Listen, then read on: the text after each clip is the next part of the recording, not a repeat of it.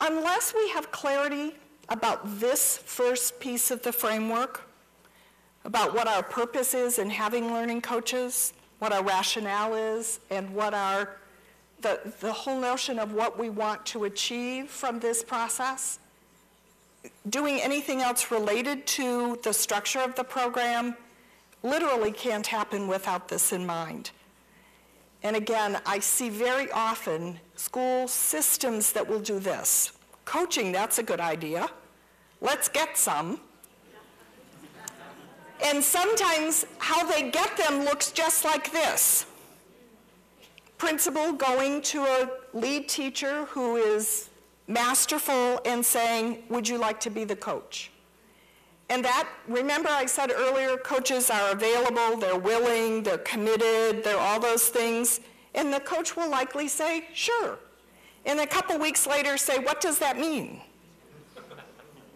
And often it starts like this. So here's how my foray into coaching began. It's a great story. I was in a school, a large high school. Principal came to me after going off to some meeting somewhere and said, we're going to get a coach. And I said, great. I thought you had some. Who quit? Of course, what am I thinking? You know, the track, the football, the soccer, the basketball, that's what I'm thinking. I don't know who quit. Somebody, are we getting an extra coach? The golf coach quit? You know, I don't know who's quit. And he said, no, we're going to get this new thing. And I said, oh, okay, what's that? It's called an instructional coach. And I thought, what a clever idea. He said, would you ever do that? And I said, what does it mean? And he says, I don't know, but you'll figure it out. This was 2 days before school started.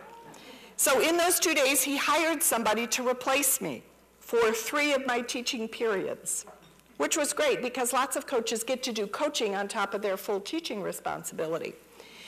So I had these 3 periods, and school started, and I went to the lounge and sat around and read the paper and drank coffee because I didn't know what I was supposed to do as an instructional coach, but I figured that whatever it was, nobody wanted to talk to me until they got into a routine of the school year. So after 3 days of doing that, I was really bored. And I went to the principal's office and I said, so how do I learn how to do this? And he said, oh, here, I've been meaning to give you this. And he handed me a list. And on the list were all the bad teachers. And these were my clients. I looked at the list, and of course, I had taught in that school a while, so what I was looking at was not a surprise to me, but I also had this tremendous knot in my stomach about how I was going to accept this, literally take the list out of his hand, and decided not to, which was a really smart move on my part. I gave the list back. But I did, as I was glancing at that list, make one observation. As I read through the list of about 10 people, it was pretty clear to me I knew where I could find most of those teachers. Now remember I talked about this being before some of you were born? I would find most of them at several points during the day in the boiler room. Now I'm not suggesting there's a high correlation between the names of the people on my list and the activity that occurred in boiler rooms in schools back when I was a coach. But I will tell you, every one of the people on my list was in the boiler room. So I took up hanging out in the boiler room. I even took up the activity that goes on in the boiler room. And they were all really surprised.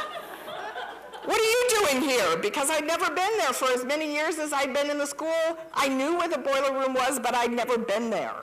What are you doing here? Oh, just hanging out. So after a week of hanging out, I heard one of them walking toward the boiler room ahead of me, making some comment about this kid who was a problem kid. Everyone knew this kid. Everyone really had a hard time with this student. And this teacher, talking to another teacher, was talking about a problem that occurred with this kid in his class that day. And I thought to myself, could this be it? Could this be my opportunity to do instructional coaching? So I go to the boiler room and I say, I hear you had a thing with, I won't, I'll just call him Bill. Where are the Bills in the room? It was an appropriate name to choose then. I hear you had a thing with Bill. Oh, that kid just drives me crazy. He blah, blah, blah, and blah, blah, blah. 3 of them. Oh, man, let me tell you. So now we've got Bill. Child study, I'm thinking. This is good. We can have a child review process right here in the boiler room. So now I've got to get to the next question. And I say something stupid like this.